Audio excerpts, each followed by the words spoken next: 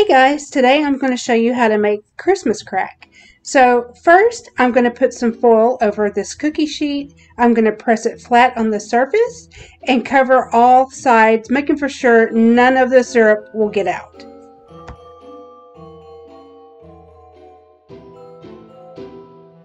Okay, next we're going to go ahead and preheat our oven to 350 degrees. Okay guys, now's the time to pick out what kind of candy you want on top of your Christmas crack. Here I have some peppermint candy. I usually put the peppermint candy on top of the Christmas crack every year. You can put chopped nuts, you can put sea salt, or you can put M&Ms, whatever candy you like. So let's go ahead and open this up and take out half of the peppermint.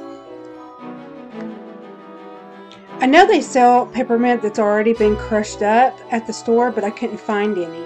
So I had to individually take these out of the package and crush them on my own.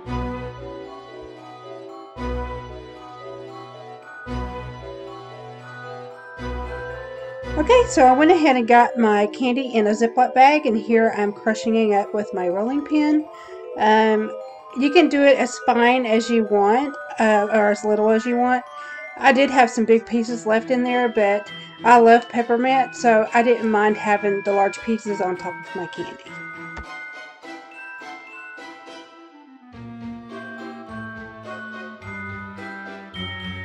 Here I have some Saltine Crackers. These are the unsalted crackers. You can use the salted crackers if you like. So I'm going to line these crackers all over the cookie sheet until it is full.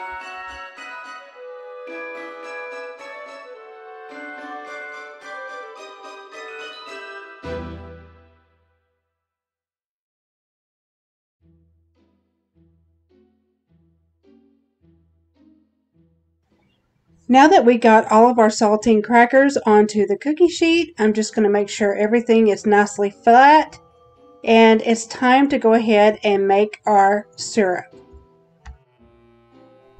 Okay, let's get out our butter. We have 1 cup of butter that we need to melt, so that's 2 sticks of butter going into the pot.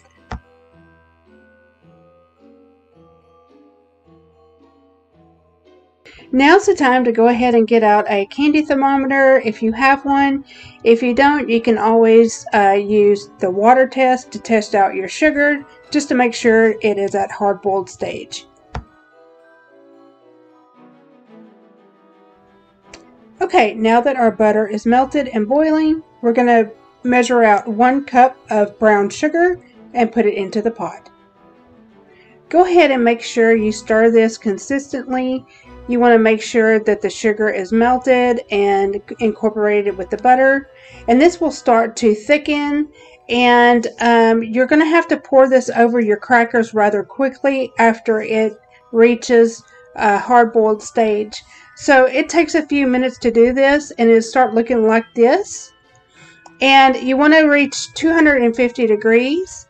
Or you can go ahead and get you some ice water. Now the ice water helps when you don't have a thermometer. So if you get you some ice water, you can put it in a cup or whatever you have. And here I have some in this little dish here. And I'm just going to spoon out a little bit of the sugar into the water. And if it is hardened quickly and you can pick it up, it's ready to go. And here it's still too mushy. I can't pick it up yet, and it's not ready. So a few more minutes and our sugar will be ready to pour over our crackers.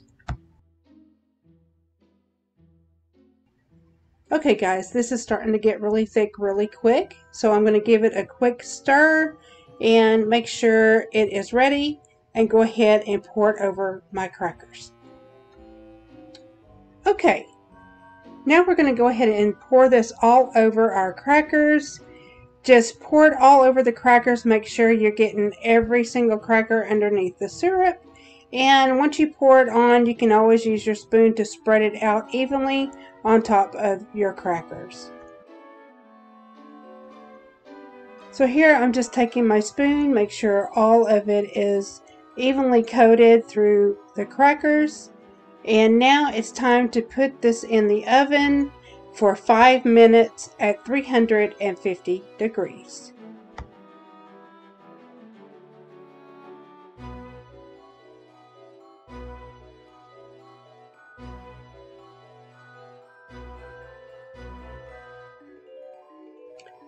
Okay, now it's time to pull this out of the oven.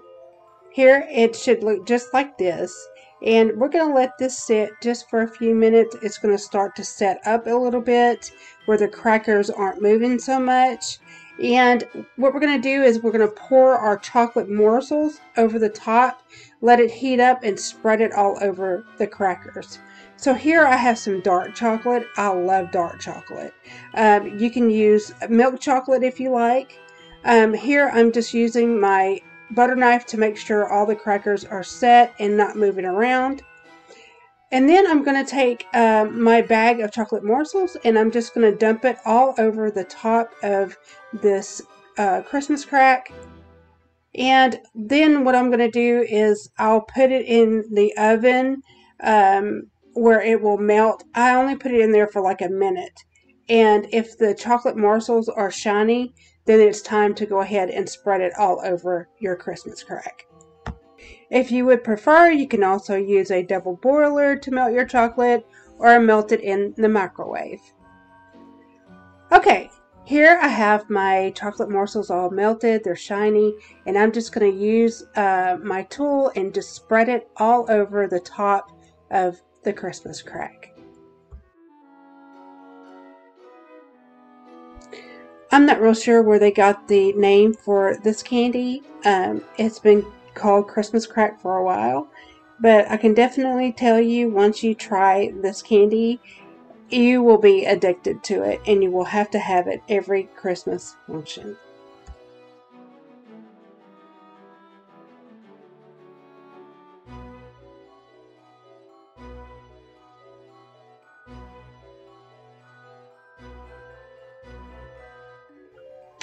Okay, it looks like we have this chocolate spread out as evenly as we can get it. And now it's time to go grab our candy and put it on top of the chocolate. Okay, just take your candy that you have, whatever you prefer, and go ahead and start dropping it over the melted chocolate. And we want to get this where it will stick to the chocolate and not come off when we start to break it into pieces after it cools. Now you can put as little or as much as you want on top of the chocolate. I love peppermint, so I'm going to put quite a bit on top of my candy. You can also use mixed nuts, pecans. You can use M&Ms, sea salt, or you can just leave it plain. It's just as good. Okay, we are done putting the peppermint on, so we're going to go ahead and give you a look of what it looks like. And we're going to put it in the refrigerator for 2 hours and let it set up.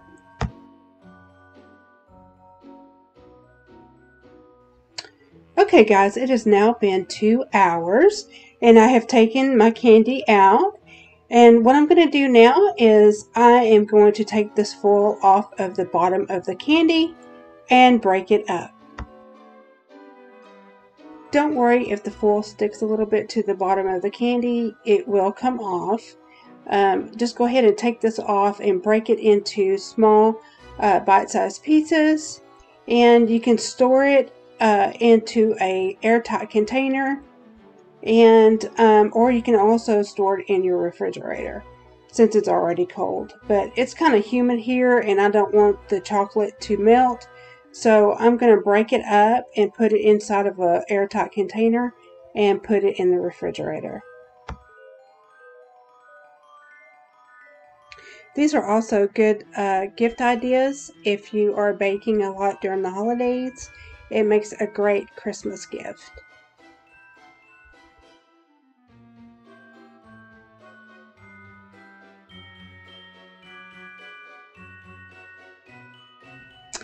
I sold this candy to my kids' teachers when they were in school, along with lots of other candies, but this was very popular and the most requested candy that I got.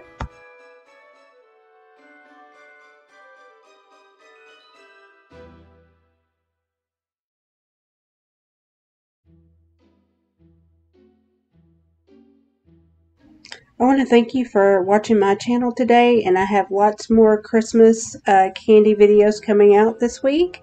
So subscribe, like if you like the video, and hit the bell to be notified when I drop another video. And as always, I thank you so much for watching, and until next time, I will see you in the next video.